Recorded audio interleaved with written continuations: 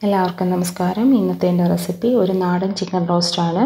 അപ്പോൾ അതെങ്ങനെ ചെയ്യേണ്ടതെന്ന് നമുക്കൊന്ന് നോക്കാം. അതിന് മുന്നായിട്ട് എൻ്റെ ചാനൽ ആദ്യമായിട്ട് കാണുന്നവരാണെങ്കിൽ ഒന്ന് സബ്സ്ക്രൈബ് ചെയ്യുക. അതിൻ്റെ അടുത്തൊരു ബെൽ ബട്ടനുണ്ട്, അതൊന്ന് ക്ലിക്ക് ചെയ്യുക. എന്നാലേ ഞാനിടുന്ന പുതിയ വീഡിയോസ് നിങ്ങൾക്ക് നോട്ടിഫിക്കേഷനായിട്ട് കിട്ടുകയുള്ളൂ. കടായി അടുപ്പത്ത് വെച്ച് 3 ടേബിൾ സ്പൂൺ എണ്ണ ഒഴിച്ചു കൊടുത്തിട്ടുണ്ട്.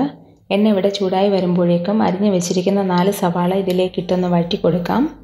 ഉപ്പും കൂടെ ചേർത്തൊന്ന് വഴറ്റി കൊടുക്കാം.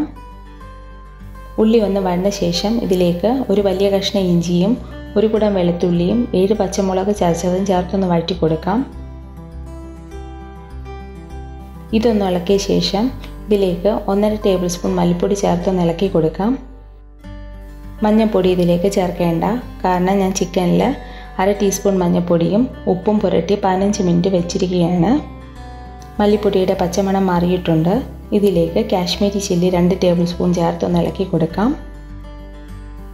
എന്നിട്ട് ഇതിലേക്ക് 2 വലിയ തക്കാളി അരിഞ്ഞതും ചേർത്ത് വഴറ്റി കൊടുക്കാം.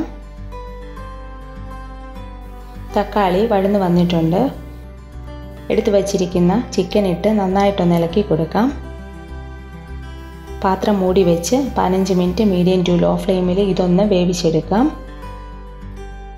ഇനി അടപ്പൊന്ന് തുറന്ന് നോക്കാം. എന്നിട്ട് കറിവേപ്പില ചേർത്ത് കൊടുക്കാം.